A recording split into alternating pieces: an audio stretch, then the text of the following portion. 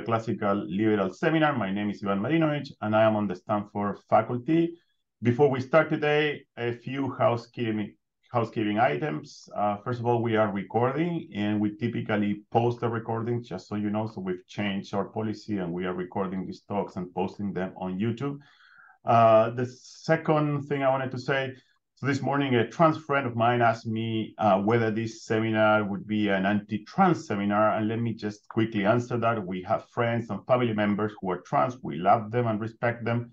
So we are not anti-anything. We have a bias, but it's not an anti-anything bias. We have an anti-orthodoxy bias and a pro-right to disagree bias. That's all. So having said that, let me introduce our speaker today. Our speaker today is Alex Byrne. He's a philosopher at MIT. He's known for his works in the fields of philosophy of mind and philosophy of perception. He has made significant contributions to topics such as color perception, the nature of consciousness, and the philosophy of vision. And he's here to talk about his most recent and controversial book, Trouble with Gender. Welcome, Alex. Ivan, thanks very much indeed. It's a great honor to be included in this series. So, as you said, I recently finished a book, Trouble with Gender, Sex Facts, Gender Fictions, which was released in the UK a couple of weeks ago. It will be out in the US at the beginning of January. Meantime, if you want to get someone a late Christmas present, you can pre-order it on Amazon. So before getting to my main topic, which is gender identity, I think it will be helpful to give a bit of background, set the stage, especially given your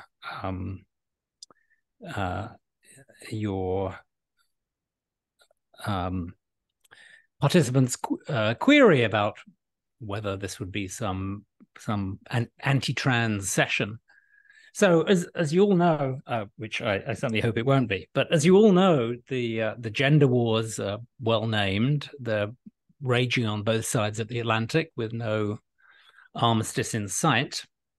However, my own discipline of philosophy, known for its tolerance, going back to Socrates, indeed admiration of gadflies and heretics, has got to be a civilized backwater of rational disagreement, right?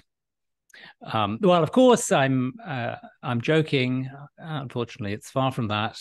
Some of you will have heard of Kathleen Stock, a philosopher who in 2018 raised a few mild objections to the then proposed reform of the UK's 2004 Gender Recognition Act, which would have ushered in a form of gender self-identification.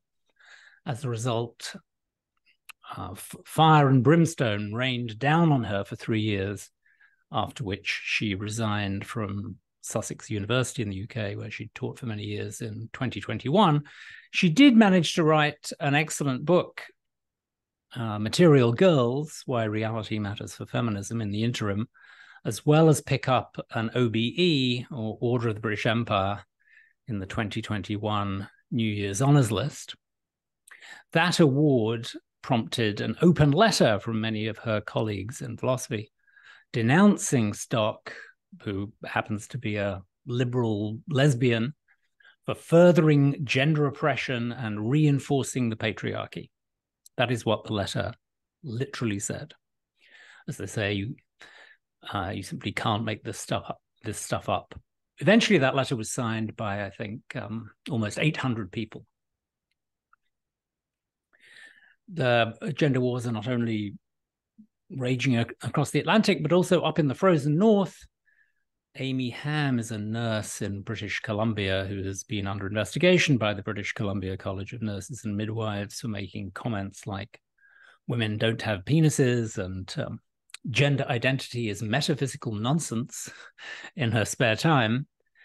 It isn't in dispute that her gender critical views affected her professional work as a nurse. She's always kept her, as I understand it, professional work and private off-hours advocacy very separate. The investigation into her just hit the 3-year mark, believe it or not, and last week Kathleen Stock testified as an expert witness on Ham's behalf. And entirely unsurprisingly, if you follow these dramas, the lawyer for the College of Nurses declined to ask Stock a single question. With the departure of Stock, the number of prominent gender-critical feminist philosophers with positions in academia is hovering around one, Holly Lawford Smith, who's at Melbourne University in Australia, and who seems to be in a perpetual state of cancellation. So because of the increasing censoriousness in philosophy and elsewhere, in 2021, the philosopher Peter Singer started the Journal of Controversial Ideas with two colleagues. And here's Lawford Smith on the left. In the latest issue, this is a tweet, or a post, perhaps we should say these days, by Peter Singer. She had a paper writing about women-only spaces with Kate Phelan.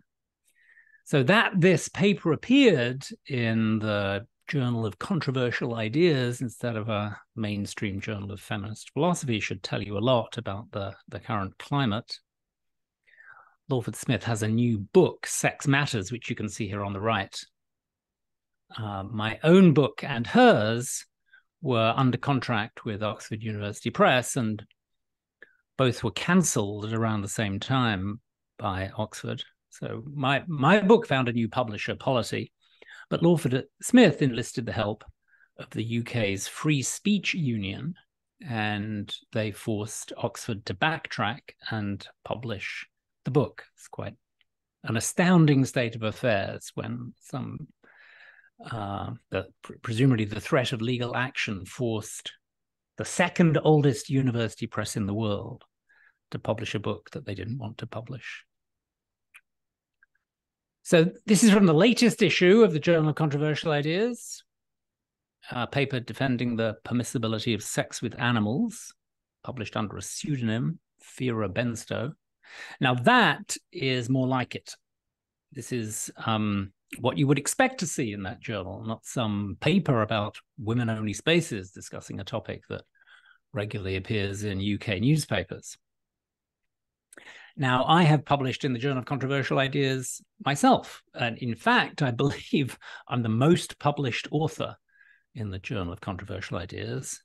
So what are my controversial ideas, presumably far away from the edges of the Overton window? So here are the three things that I've had in the JCI. Did I perhaps argue that heterosexuality should be enforced down the barrel of a gun, or that animals are placed on Earth for our sexual pleasure? I mean, not even the pseudonymous author of the zoophilia paper went that far. Well, nothing at all like that. The first two pieces on the slide are replies to objections to my radical claim that women are simply the mature or adult females of our species, that women are adult human females, in other words. Believe it or not, that's extremely controversial in philosophy.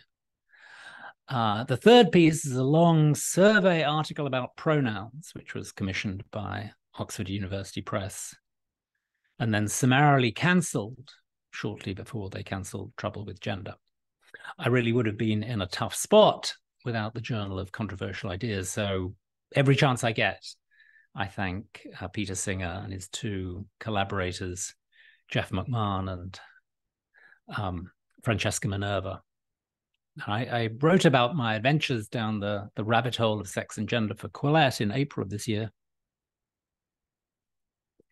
If you're interested, you can easily find this piece at Quillette or on my homepage. Okay, so let me get to the main topic, gender identity.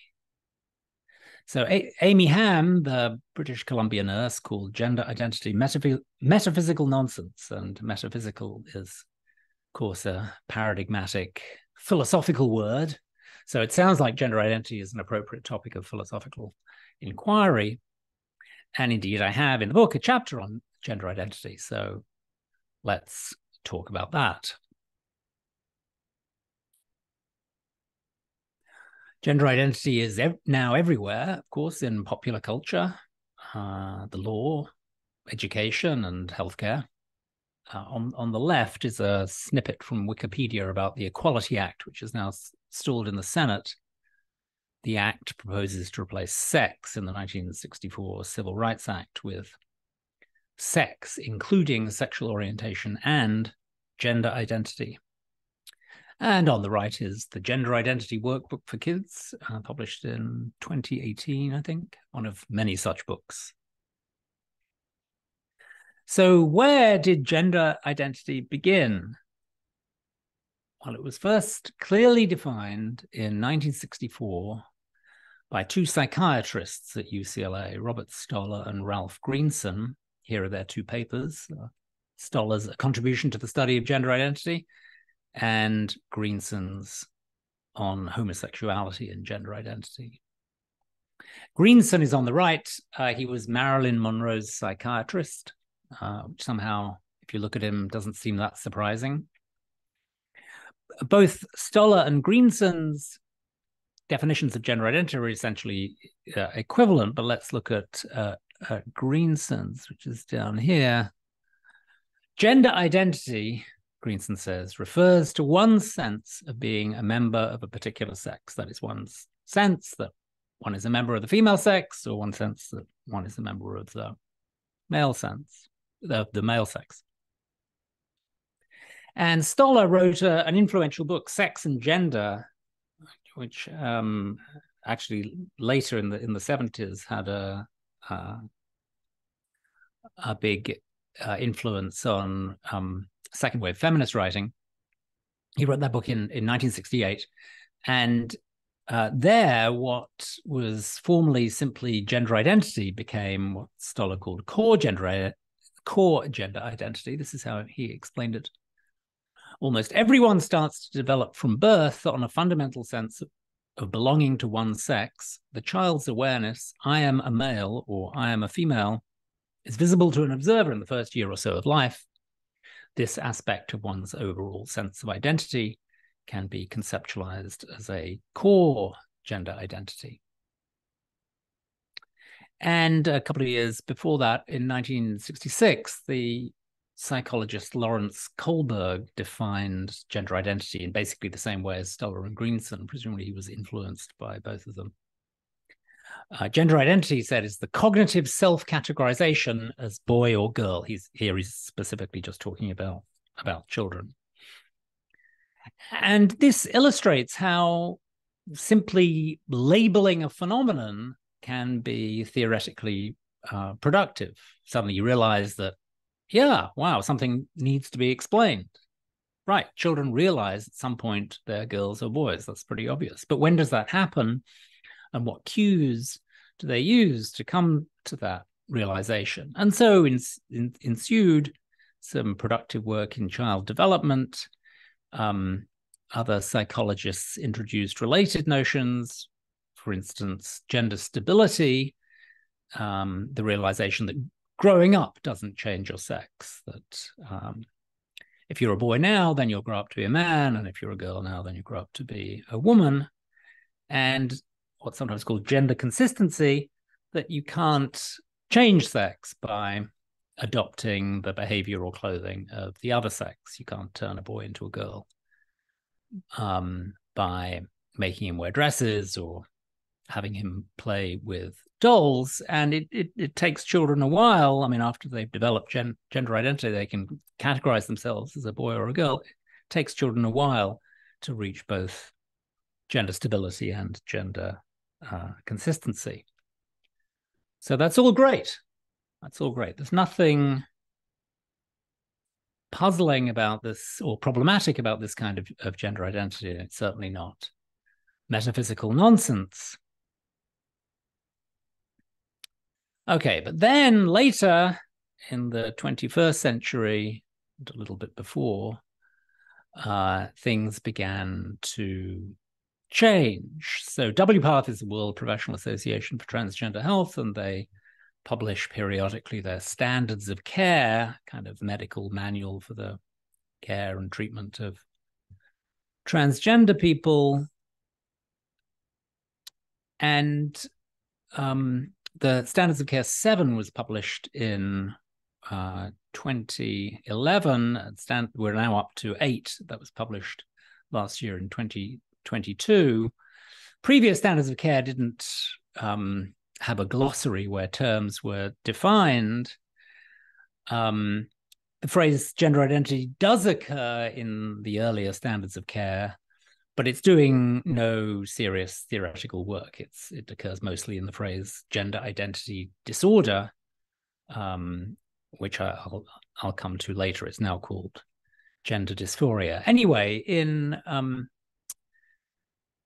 Standards of Care 7 and Standards of Care 8, gender identity is defined, and this is the way it's defined in Standards of Care 8, very similar to Standards of Care 7.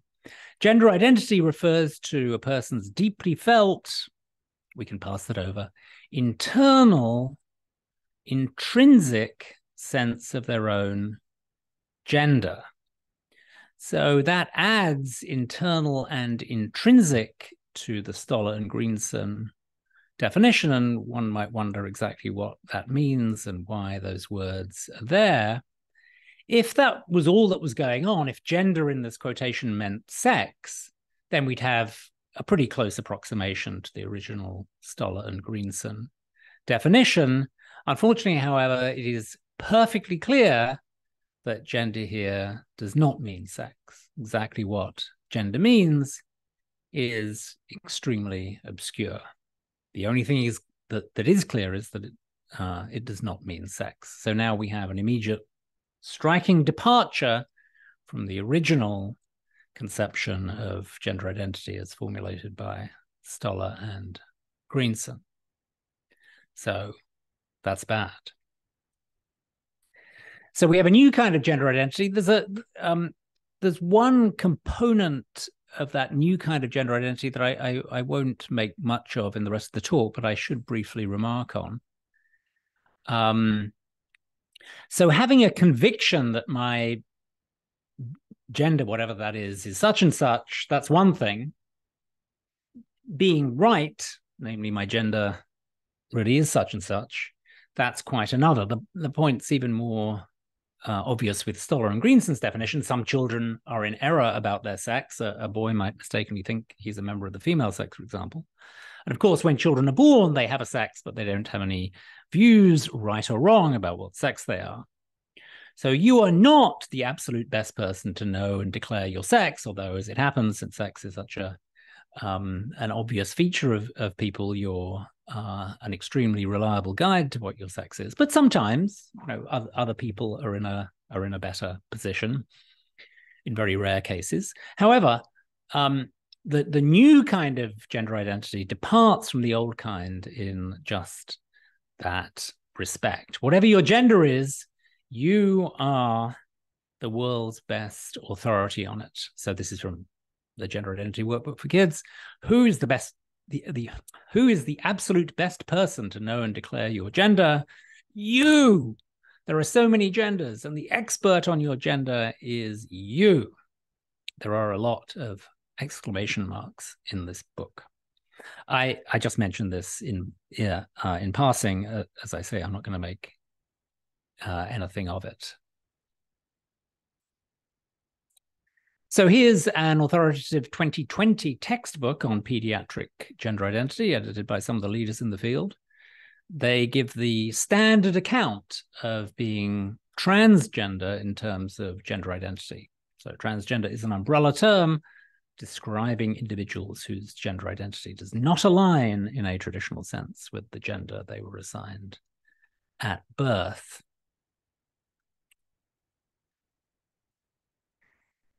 And not only are transgender people those who have a misaligned or not conventionally aligned gender identity is actually universal. Each of us, they say, has a gender identity, though many of us never give it much thought, and no citations or evidence are provided for this claim. So if you put universality together with the idea that transgender people have gender identities that are not aligned with their sexed bodies, you get this familiar picture where humanity is cleaved into two partitions, one very much smaller than the other. So here we have the people whose gender identities don't align with their sexed bodies. Those are the cisgender people, and then the rest of humanity are cisgender. Their gender identities match their sexed bodies.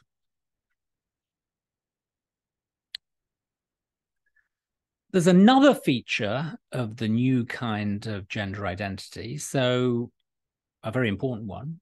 Gender dysphoria is persisting discomfort or distress at one's sexed body and at the social expectations that are associated with having a body of that kind. Some people suffer from gender dysphoria. Now, this other feature of the new kind of gender identity links gender identity to a causal explanation of gender dysphoria. Some people have gender dysphoria. One might wonder, well, why? Why is it that some people have this sense that something is off? If they could somehow change their sex body to the other sex, then they would. Why do some people feel that way? According to contemporary orthodoxy, that is because they have misaligned gender identities. So here's W-Path again from the Standards of Care 7. Gender dysphoria is distress that is caused by a discrepancy between a person's gender identity and that person's sex assigned at birth and the associated gender role and or primary and secondary sex characteristics.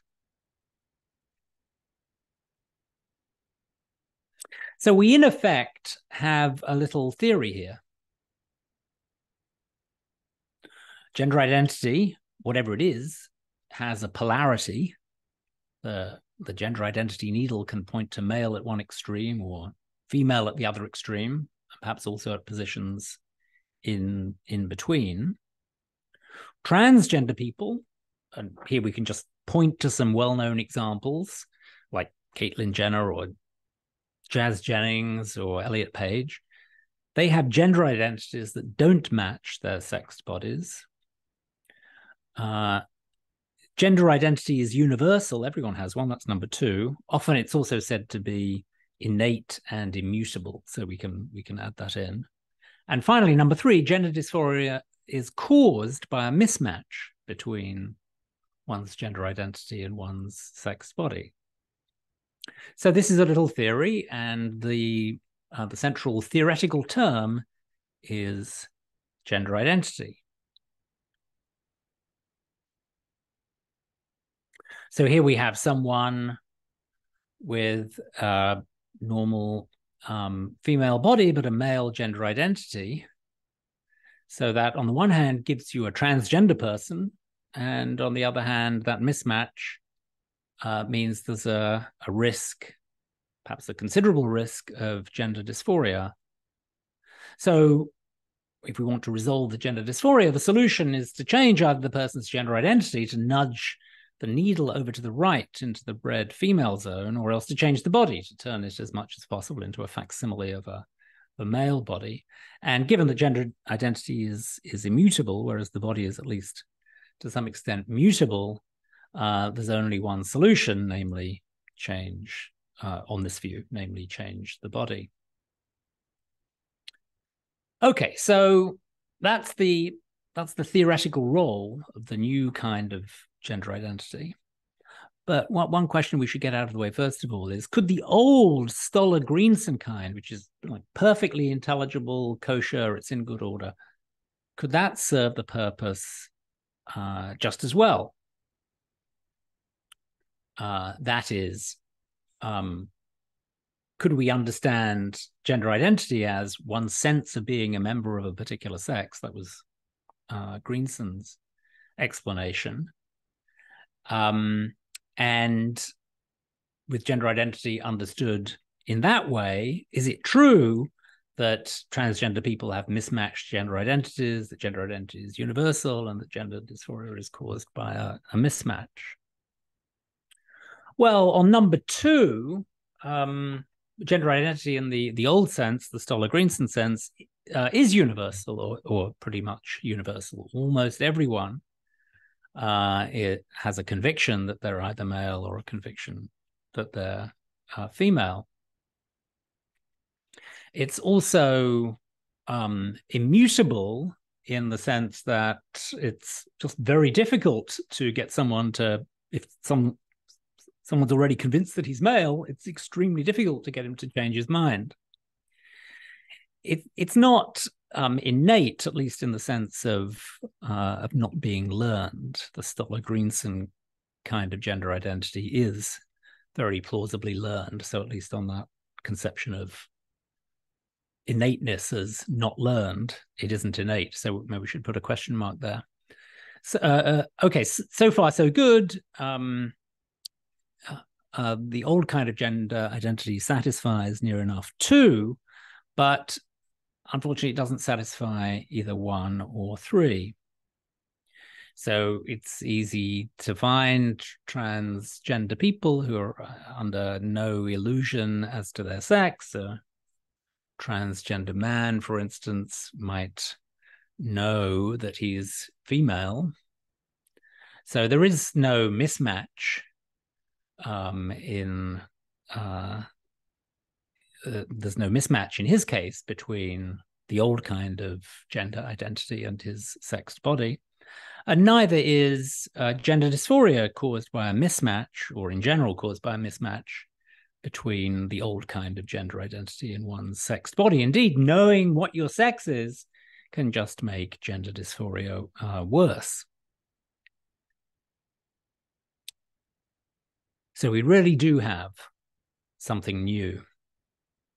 The old kind won't do if this is the theory. So let's try to test this theory. Is there something which we could call gender identity which satisfies 1, 2, and 3? So here's one test which might naturally occur to you.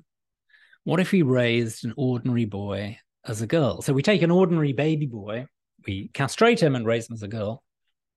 We make surgical and medical interventions as appropriate. So he would have, or he'd be very, very likely to have, a male gender identity, but he'd be treated socially as a girl and have, if not literally a female body, at least a decent facsimile of one. There would then be a mismatch, and we would expect just the child to suffer gender dysphoria. So that seems to be a prediction of this new theory. Well, maybe it's like pointless raising this because isn't this just a macabre piece of science fiction? Well, as I'm sure some of you know, it isn't. I'm sure some of you who are aware of this 2000 book by John Colapinto, As Nature Made Him, The Boy Who Was Raised as a Girl, which describes the tragic case of David Reimer, whose penis was burnt off in a botched circumcision. The child was reassigned female and raised as a girl. To cut a long and terrible story short, it didn't work out. And when he was in his teens, David reverted to living as male. He later married a woman and committed suicide when he was 28. Now, sometimes this is taken as the crucial experiment, showing that gender identity is innate, immutable, and when mismatched with one's sexed body, responsible for gender dysphoria. So here's the director of transgender medicine at a New York hospital commenting on the case described by Colapinto. We cannot change people's gender identity despite the most intense program for doing so. It's like the Truman Show. There he's referring to that movie, Jim Carrey. We're raising someone from infancy to believe something, having their parents part of the plan, surgically altering their body, and it still fails. However, this poor outcome is actually somewhat anomalous. Admittedly, the sample sizes are very small. But this is a 1989 paper describing 4 boys who were raised as girls following traumatic loss of the penis shortly after birth, 2 months after birth in one case. The two who were adults living as women at the time the paper was written were doing well. The other 2, one was a senior in high school, were also apparently fine. There are many other kinds of cases that are relevant, which I don't have time to get into, but they all point, I think, in the same general direction. Namely, it really is possible to raise boys as girls or girls as boys, setting ethical and surgical complications aside. Now, it's important to distinguish 2 very different ideas. One we could call gender blank slatism, that there are no innate psychobehavioral sex differences. And the other we can call cross-gender rearing, that you can raise boys as girls, and vice versa, and that if, again, setting ethical issues aside, if the parents are on board with the deception, then there's every reason to think that this will be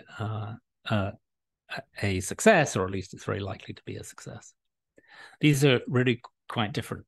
Now, there is a connection between them, namely, if you're a gender blank slatist, then it's natural also to hold this cross-gender rearing thesis that boys can be raised as girls and vice versa. After all, if very young boys and girls differ only anatomically, then what's to prevent us successfully rearing a boy as a girl? But the converse doesn't hold. There's no tension. I will go on to suggest why in a little bit. There's no tension in holding cross-gender rearing, that you can raise boys as girls, and vice versa, but rejecting gender blank slatism. So let me just say something about why gender blank slatism should be rejected. So the quote on the left is from Melissa Hines, who's a psychologist at Cambridge University in the UK. It's one of the best researchers in this area. This is from a paper of hers in 2015. There is reliable evidence that prenatal androgen concentrations influence children's gender type toy preferences, as well as other gendered aspects of children's play. For example, boys are much more likely to go in for what's called rough and tumble play than girls. And there's also convergent evidence from other primates. So on the right is a report about a paper by Sonia Karlenberg and Richard Wrangham, which appeared in Current Biology in 2010, I think. So young chimps tend to carry sticks in a way that's very reminiscent of a kind of doll play.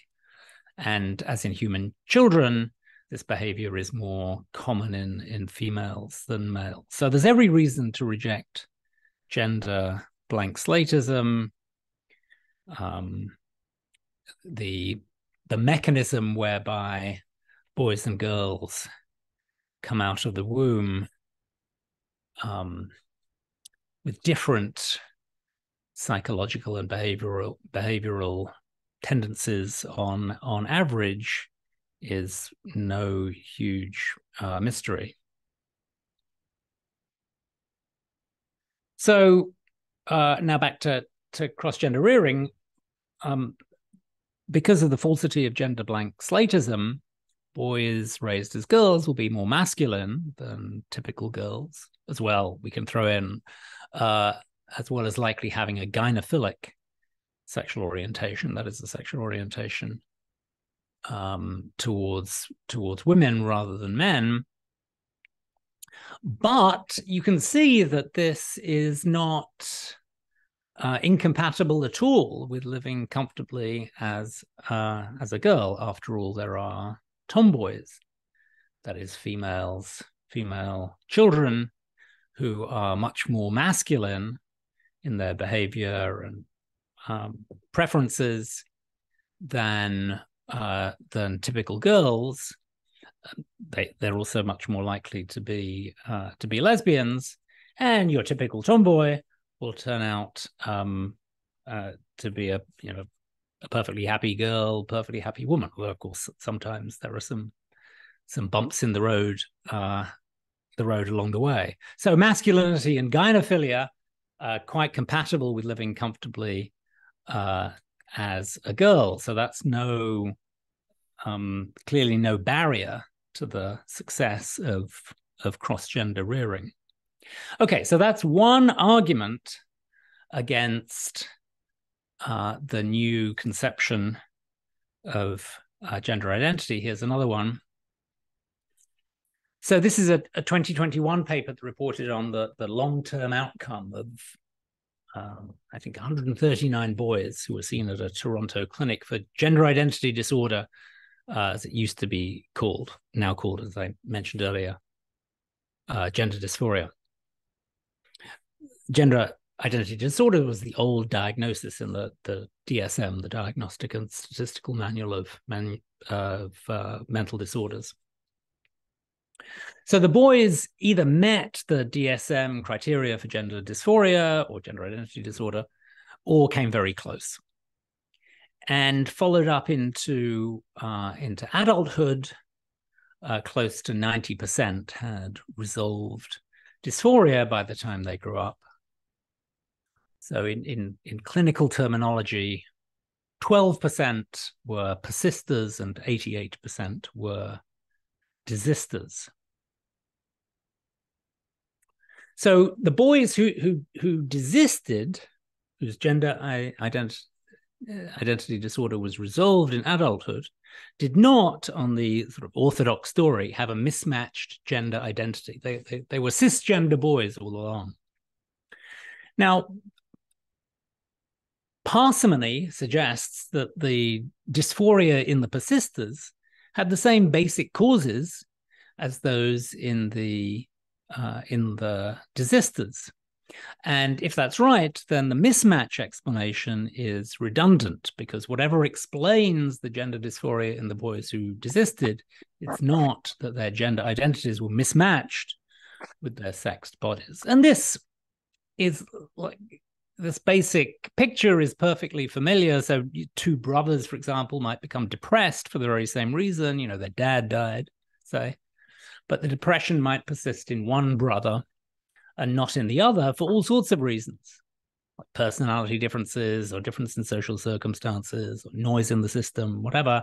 Same cause, even though the long-term outcome is different.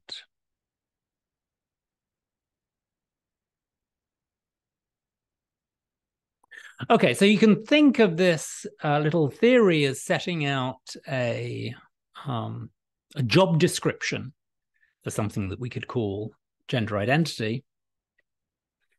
It mismatches the sexed body in transgender people. It's universal, innate, immutable, and when mismatched with the sexed body, it causes gender dysphoria. And the moral of our discussion, or the moral I wish to draw, is that nothing answers to this job description. In other words, as popularly conceived, gender identity is a myth. Although, just to repeat a point from the very start, gender identity as originally conceived by Stoller and Greenson is very far from a myth. It's actually a very useful notion. So, last slide, the new orthodox kind of gender identity is a myth. It's, in that respect, it's like the Loch Ness Monster. But unlike the myth of the prehistoric plesiosaur surviving in a cold Scottish lake, it's not a harmless and amusing diversion. It has real consequences. But like the myth of Nessie, the myth of gender identity will be with us for many years to come. That is the end. Thank you.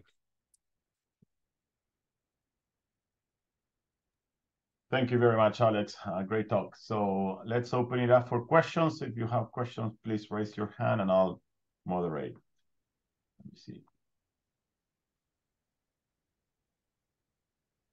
Maybe I can ask you a question to start. So this is a question about this this debate, I see a huge asymmetry in terms of the debate regarding what is a woman, for example, versus what is a man, right? So it seems, at least in the sort of in our culture, there is more debate, more disagreement about what is a woman, right? You see a big disagreement over that, and I wonder what explains the asymmetry. Do you have any ideas, any explanations for why we have that? Yeah, sure. I should say that that on the one hand, there's the what is a woman debate, which is just another kind of example of how surreal these issues have become. I mean, that question was asked in Simone de Beauvoir's The Second Sex in 1949, and now it's the title of a documentary by Matt Walsh. It's really extremely bizarre. So the first point I'd like to make is that not that you were saying anything to the contrary, but the orthodox conception of gender identity should be sharply prized away from issues about who is and who isn't a woman. These are entirely separate issues. You could accept the orthodox conception of gender identity and have any view you like about the nature of women. I think the only reason for the asymmetry is that the issue of women-only spaces is just much more pressing and urgent and regarded by many people as very important than the issue of male-only spaces. That's the only reason. I mean, I do think that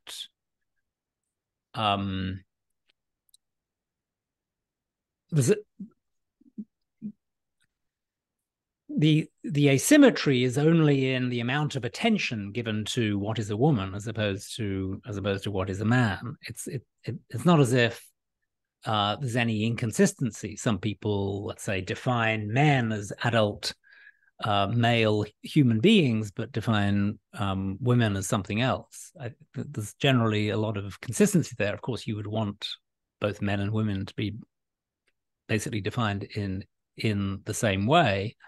It's just that men, I mean, not that I wish to speak for my half of humanity, but men in general don't really care very much about who gets into male prisons. They don't care very much about who gets into nominally male-only sporting events. And the reason why they don't, let's just take the sporting case, the reason why men don't care whether, say, trans men are allowed into the male sporting categories, that they don't have an advantage, even if they take lots of testosterone. So, thank you. That makes sense. John, and then Jonathan. Thank you for the talk. So I think one question, you showed that most people do develop I don't know the proper words to use, but they decide they're girls or boys the way we would. But there's no denying that there are a few people, and surveys put them, I don't know, 5%-ish, who don't come, who grow up and feel like their feeling of gender is different from their bodies. Now, some of it you didn't really get at the central debate, which is I think we all appreciate, we want trans people to have rights in the sense of be able to be fully functioning and accepted members of society.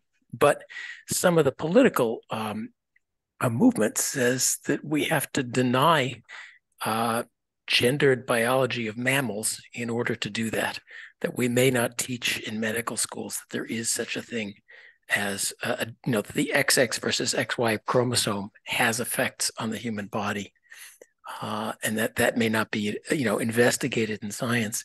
That seems like the central proposition, and in my view, a very dangerous one for trans rights, because if we have to say that the moon is made of green cheese to defend the rights of trans people, then that's going to really hurt the rights of trans people.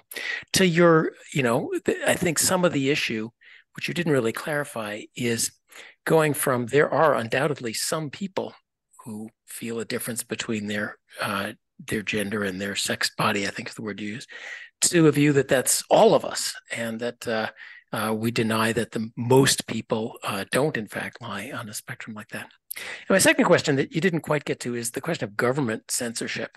So you reported the UK, Canada, and Australia seem to have not just a censorious philosophy department, but actually you can be arrested and thrown in jail for saying unpopular things about that. And I wonder if you have comments on the censorship aspect of these ideas. Oh, right. Yeah, excellent question.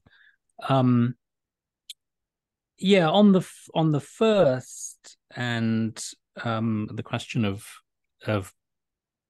prevalence, I mean, you mentioned 5%, which I think on any account is a bit too high.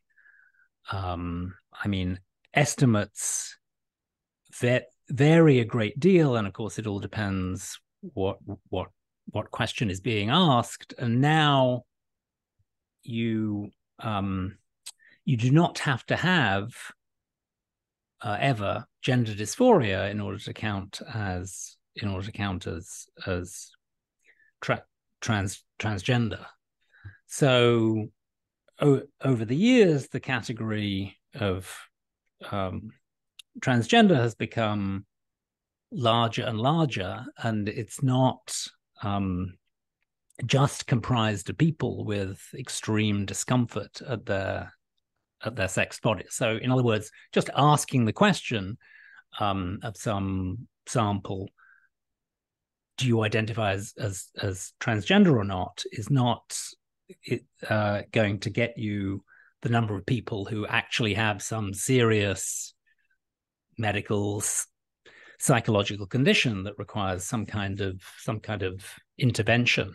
I mean, just to give you an idea of how things have changed, if I'm recalling correctly, in the DSM-5, the prevalence figures for gender identity disorder in males was something like 1 in 30,000, and for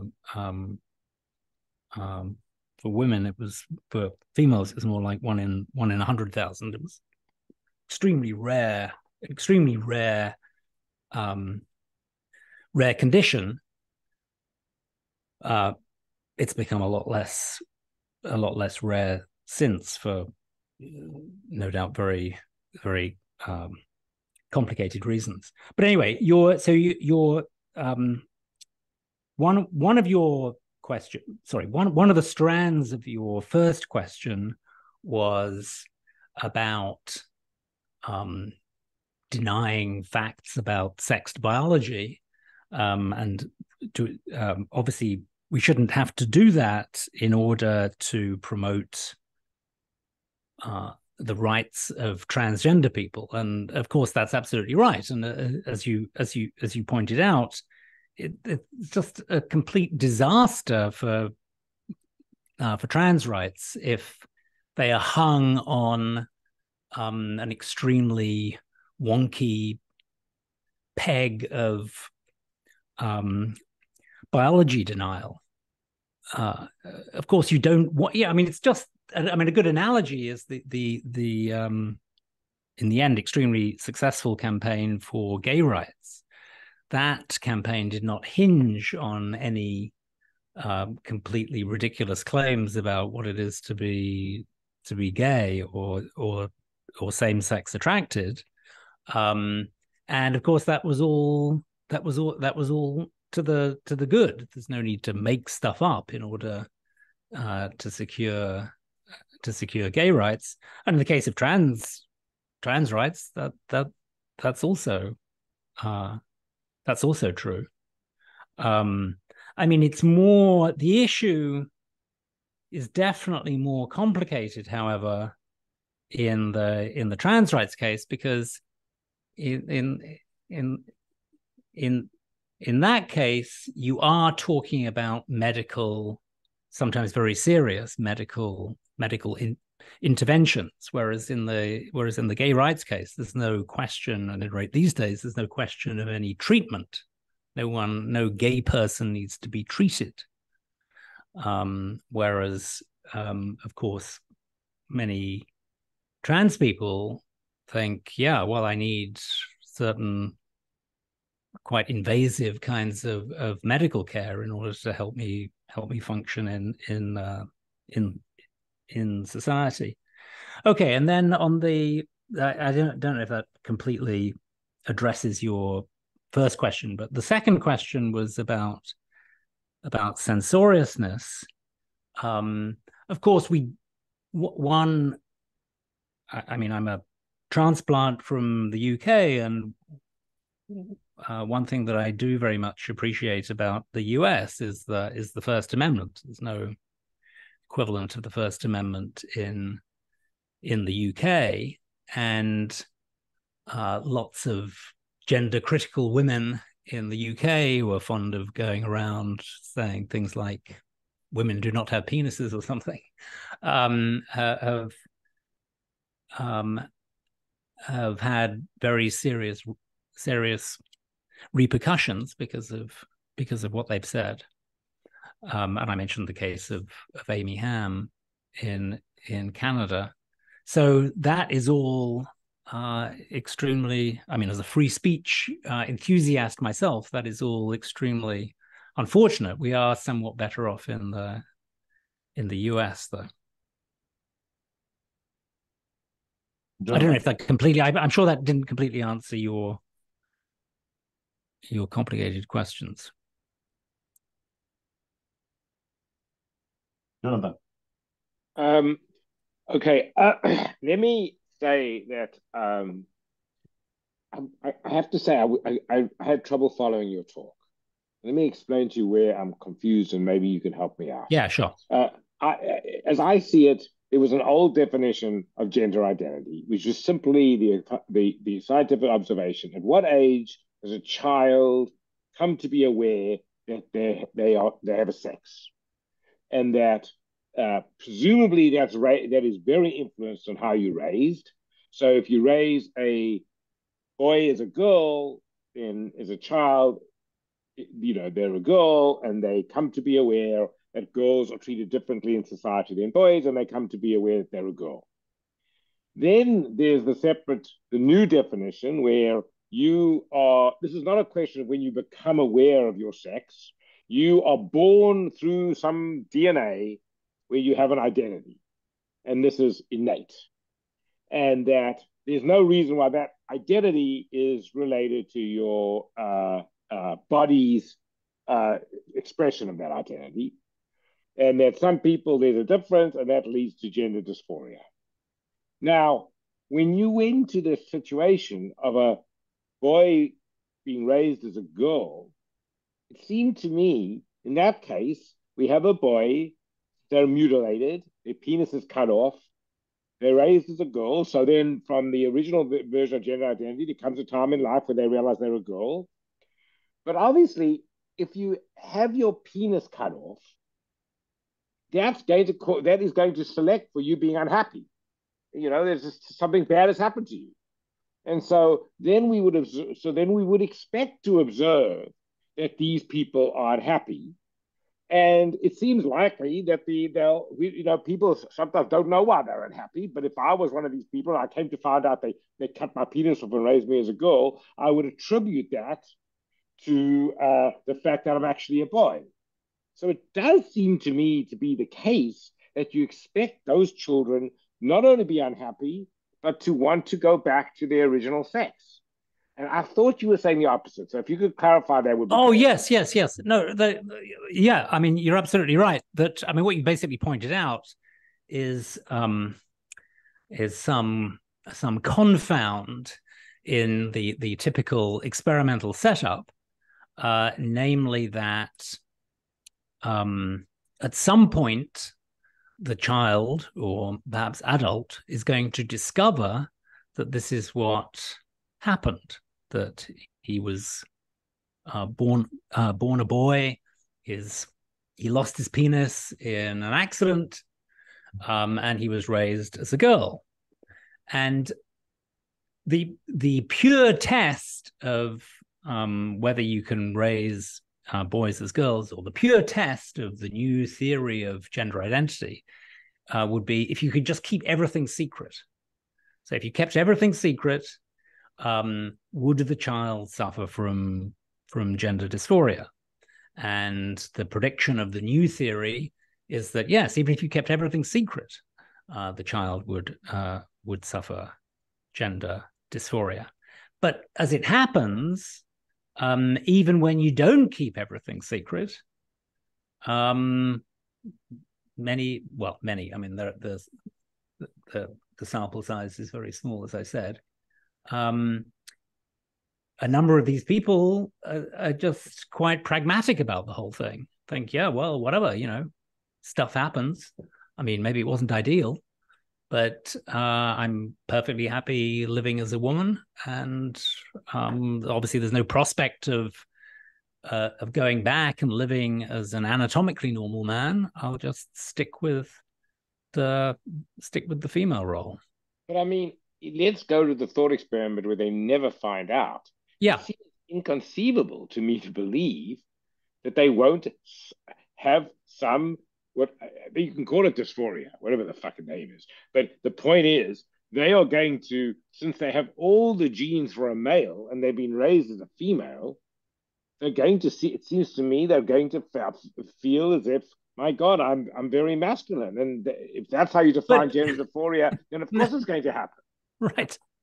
Yeah, but, well, when you say genes for a male, you mean, I mean, they have a Y chromosome, but yes. I mean, genetically, they're otherwise exactly the same. But as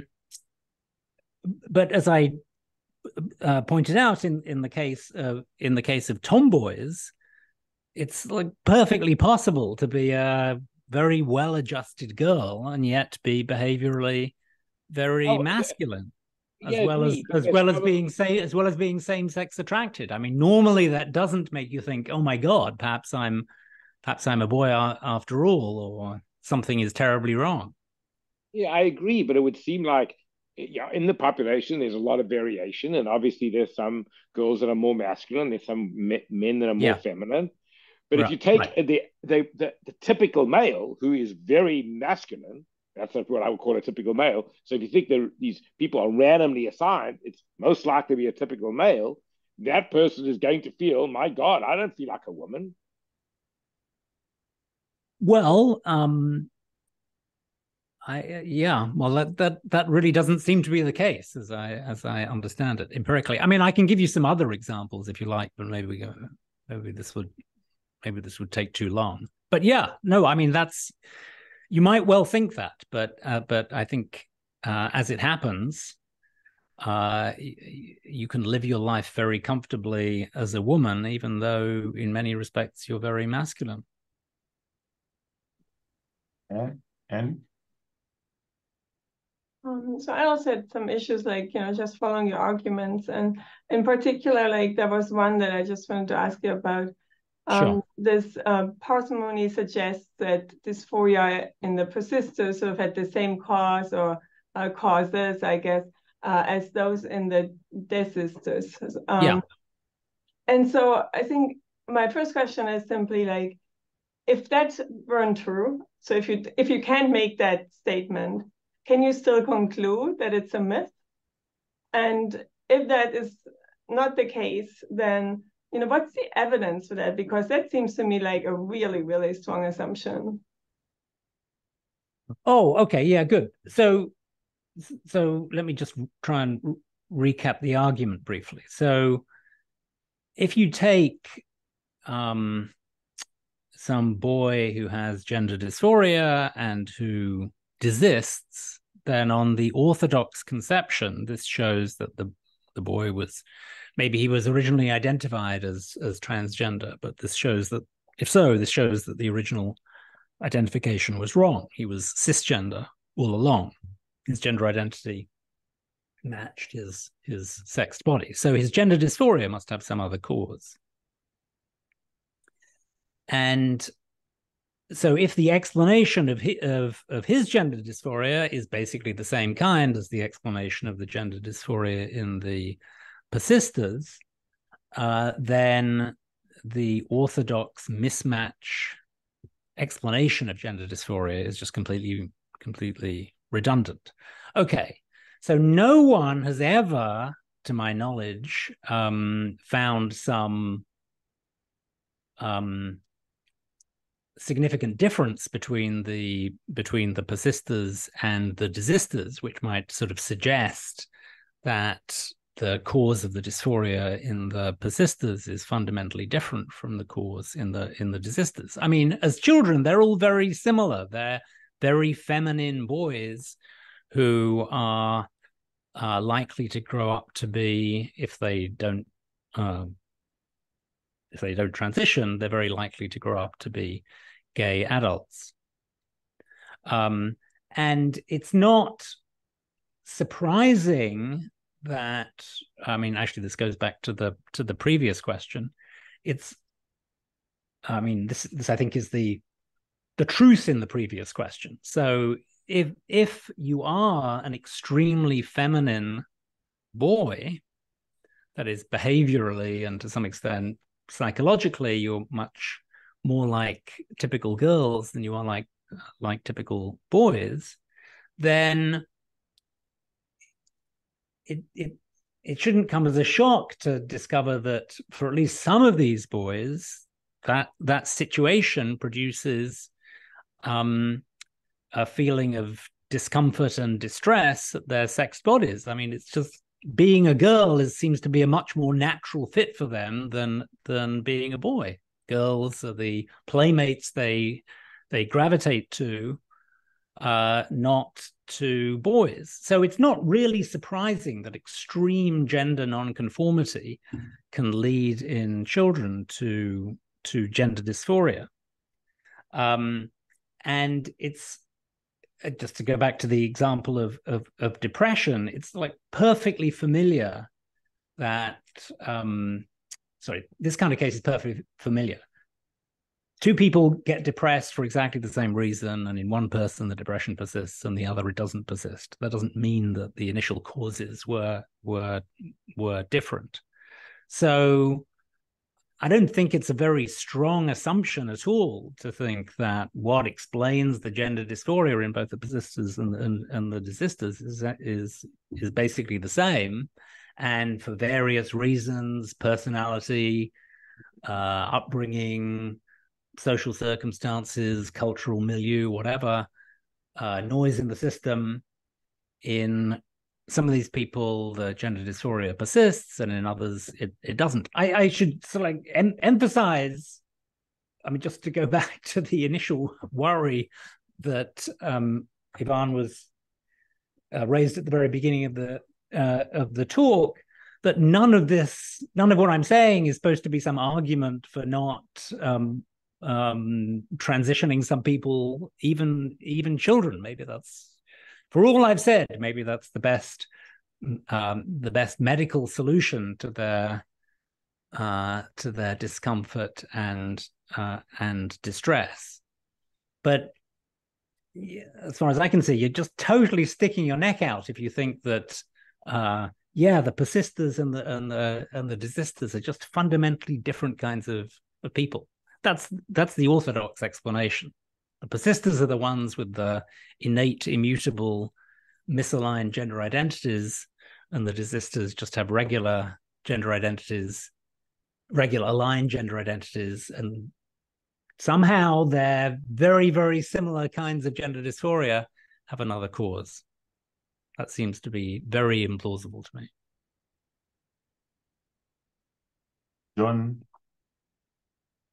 John Stallon, can you unmute yourself? Yeah.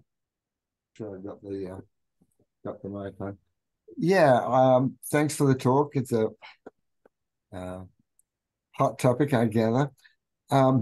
My question started from a delightful French TV series I saw called Code d'Histoire Noire. I don't know if any of you have seen it.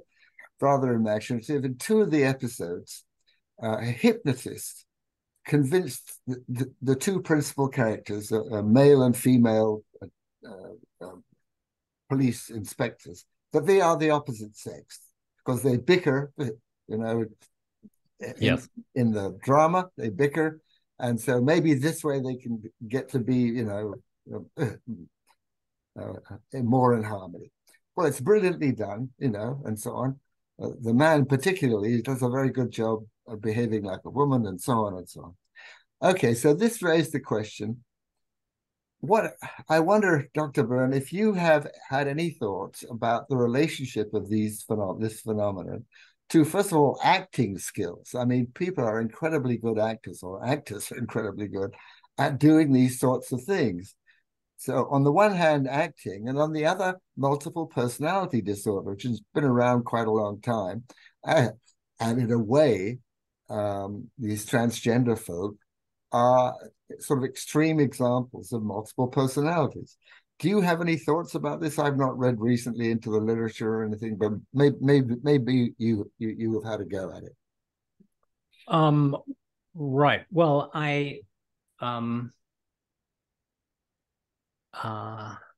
yeah, I haven't looked at the multiple personality disorder literature for a while. I mean, there was a big surge in diagnoses of multiple personality disorder a while back, and that seems to have now faded. I think it's very unclear whether multiple personality disorder is actually a real condition. In any event, I don't think it has anything to do with gender dysphoria or being transgender. I mean, transgender people do not have multiple personalities in the MPD sense. One is very dominant, at least. Yeah. I would like to see some reason, some evidence that the two are connected. As far as I know, there is no evidence. Justin? Hey, Alex, thank you for the talk. I guess my question is less about the substance of your talk and more about why you had to give the talk in the first place. So, like, I have this idealistic notion that professional philosophers are, among academics, those who are most inclined to engage in rational, reasoned discourse on controversial issues. So I'm just wondering why you think this particular topic raised such vitriol among professional philosophers, and whether or not that is a more recent phenomenon or something that you think has been going on for a long time. Yeah, that's a good question. I mean, it certainly shows that philosophers are no more immune than other academics or the public at large to these social currents. So that discovery was a great disappointment to me, because I think for many years I had been laboring under the misconception that there was something special about philosophy and we were somehow uniquely tolerant of dissent on all sorts of issues. I mean, it has, I think, a lot to do with the complicated dynamics in philosophy, and in particular in feminist philosophy, which is the sub-branch of philosophy that deals with these issues. It really started in 2017 when Rebecca Tuvel published that paper in defense of transracialism in Hypatia, which is the leading journal of feminist philosophy, and this caused a huge firestorm. And many philosophers signed an open letter demanding that the that Tuvel's paper be retracted. 2 members of her own PhD dissertation committee turned on her. So that really was the beginning of this period of intolerance for people not hewing precisely to mainstream orthodox views on sex and gender. Of course, the funny thing is that in Rebecca Tuvel's case, she was extremely progressive. She was not saying that that transgender people should be denied any rights or prevented from transitioning or treated in any way other than just normal, dignified members of society. All she was saying was that same courtesy should be extended to people like Rachel Dolezal, who have a transracial identity. So her progressive credentials were all for nothing, it turned out. But then I haven't really answered your question. I've just kind of reinforced the observation that philosophy has become very intolerant. I mean, I hope that things are going to change. But sorry, let me just end with one other thing. I mean, this is really very important. I mean, the damage that is done by all these cancellation campaigns and the ostracizing and shaming of people with vaguely heterodox views isn't primarily